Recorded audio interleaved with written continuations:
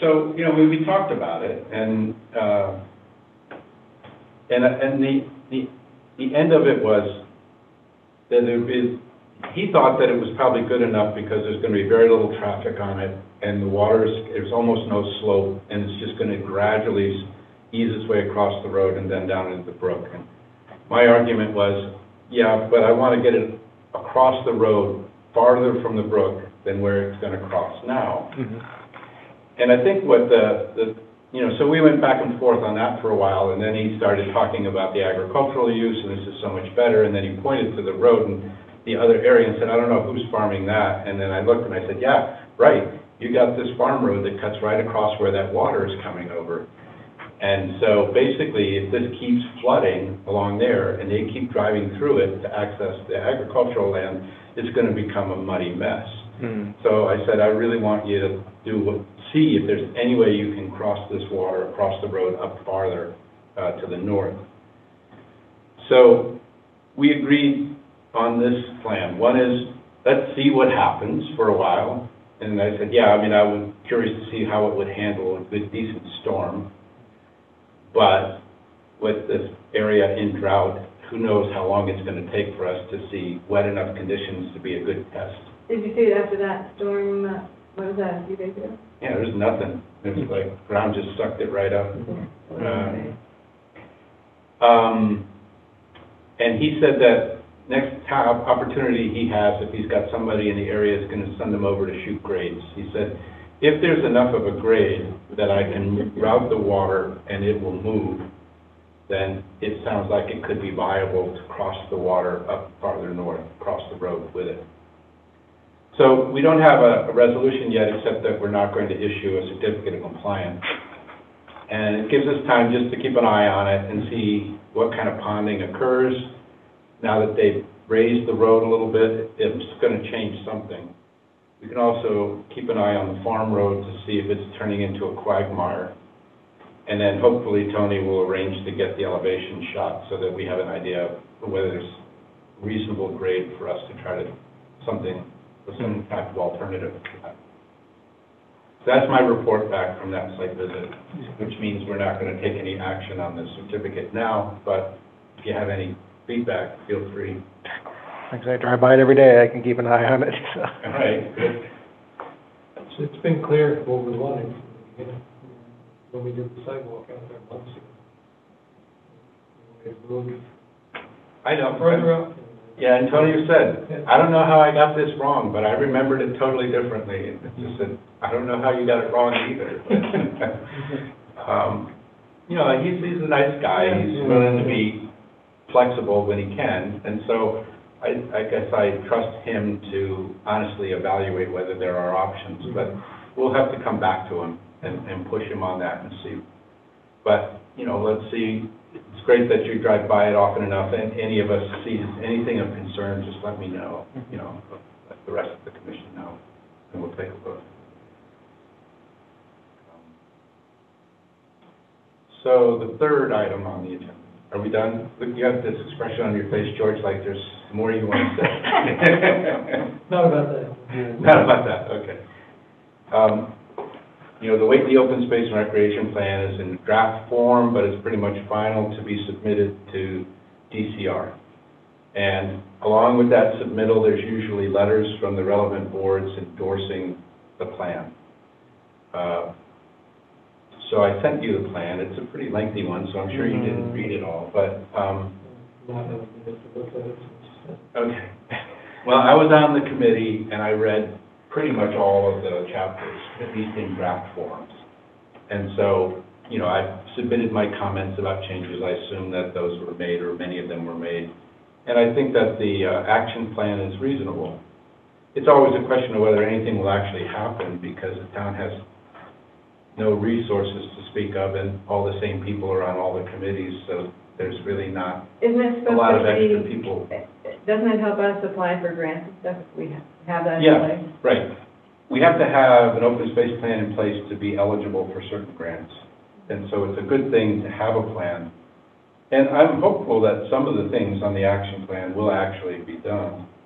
It's just hard in a small town to get enough people to actually take the action. It was what, like about 80 people actually took the survey, right? I was looking at that. 82.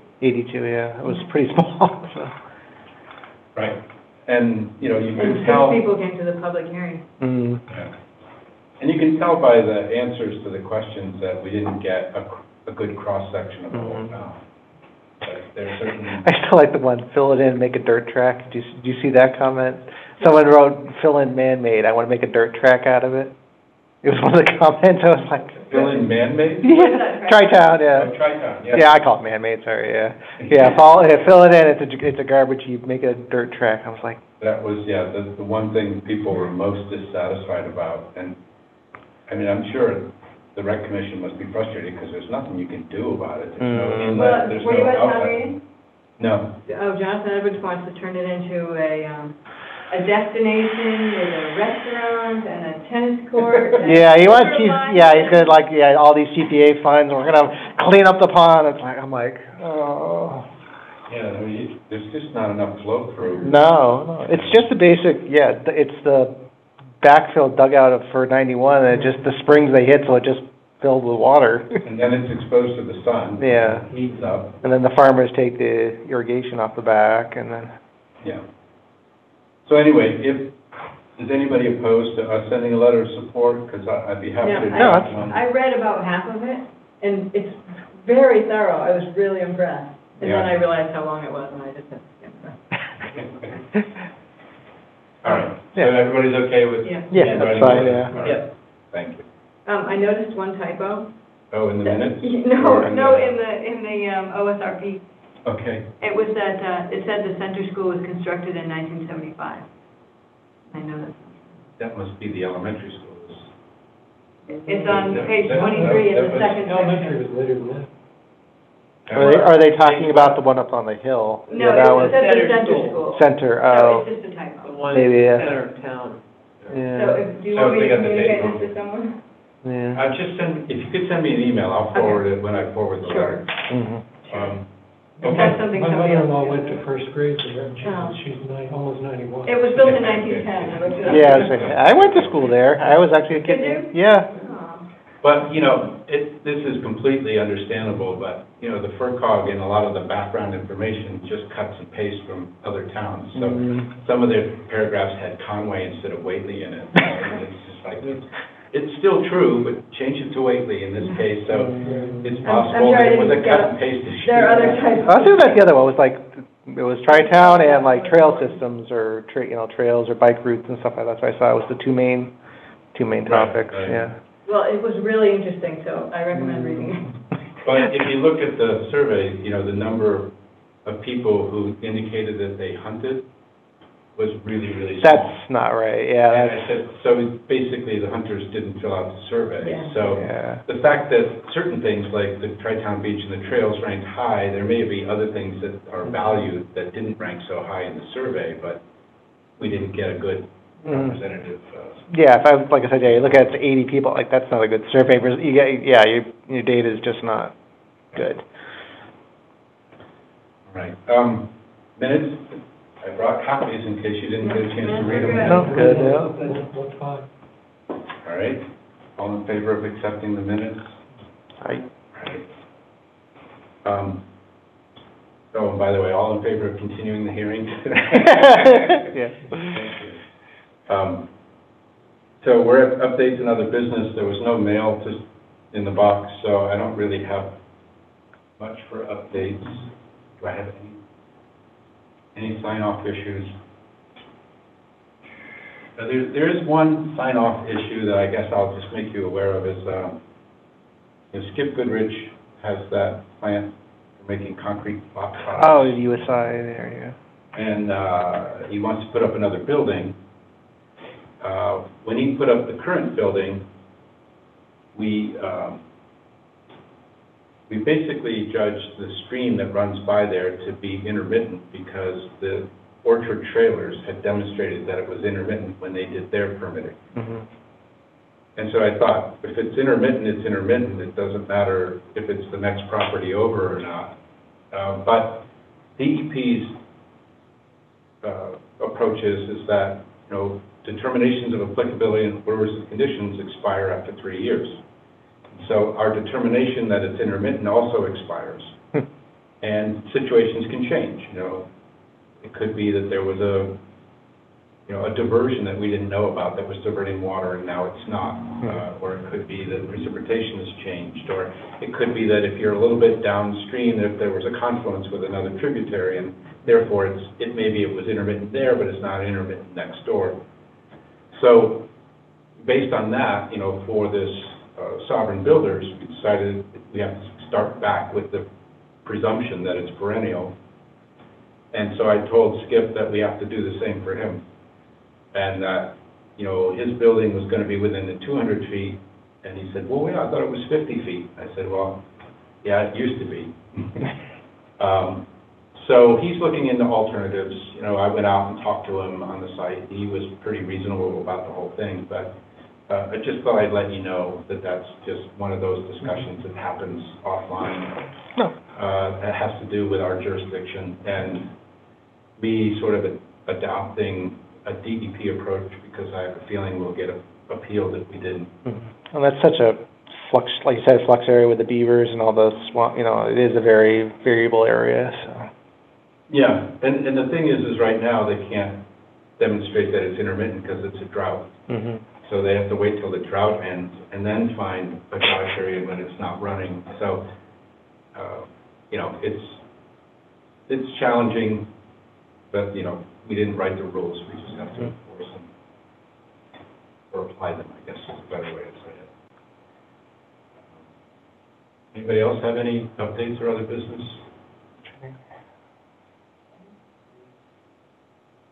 We have no mail, so I guess we're done.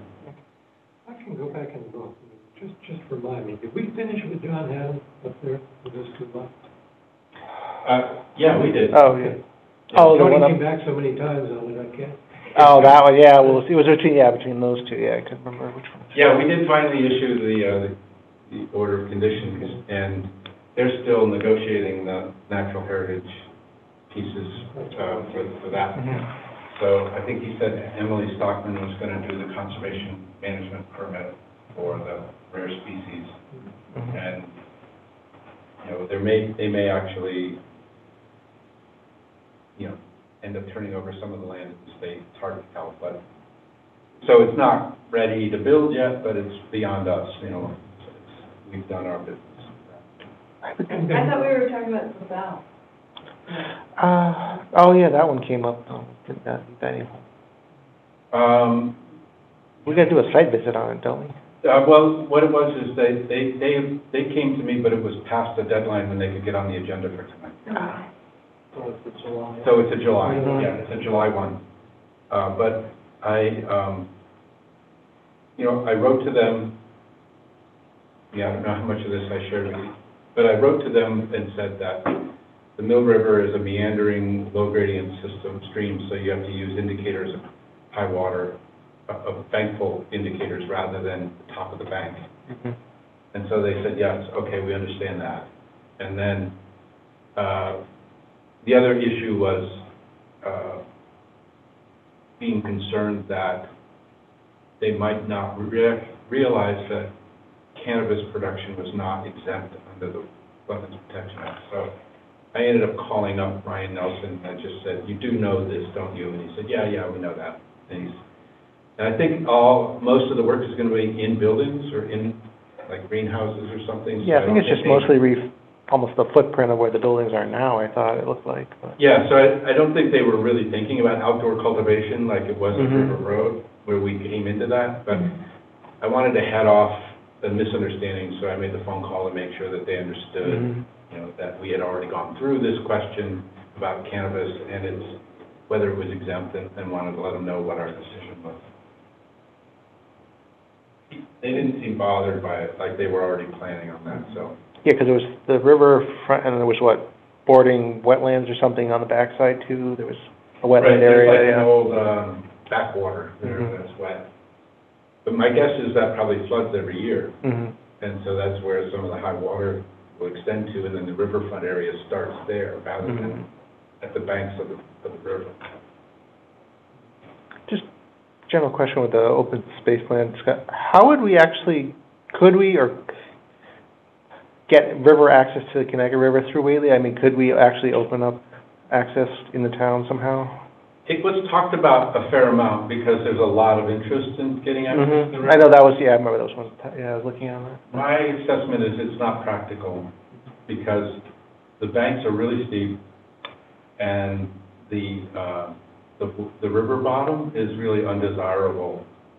I mean, from what I've seen from kayaking along it, it's all very silty and very mucky, and it's not going to be a very appealing place. So what's the point of like creating this whole stairway down and a parking area or whatever else if nobody wants to go there?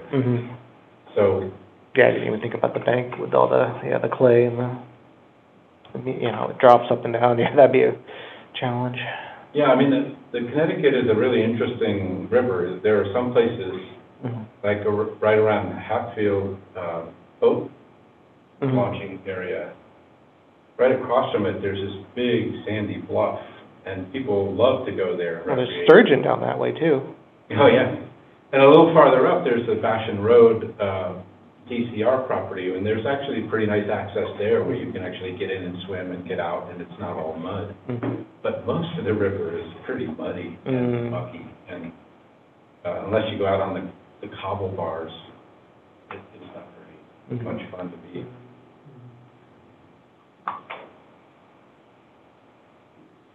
Has anything come around about the River Road outdoor cultivation expanding onto AI's property? Is that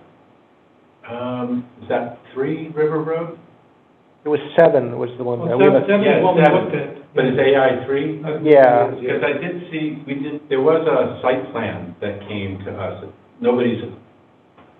Basically, a site plan review plan for 3 River Road that I think is a planning board issue right now. Okay. But nothing's come to the Conservation Commission, but I can send you that. I haven't done anything with it, but I got an email about it and haven't taken time to look Yeah, at the that's plan. 3, yeah. That'll probably be on our horizon, too. Good Yeah. Would they have to sell it, the shop there in the front or something? Yeah, I remember I had a conversation with somebody, and we were talking about Conservation Commission business, and they asked the question, so what kind of projects are you getting? You know, what are you seeing in Whately? It's like, self-storage facilities and cannabis production and solar farms. Those are the things that we get. And they thought it was pretty entertaining that cannabis and solar farms are such a big deal in Whately. All right, I'm going to shut down the recording, and we can all go home.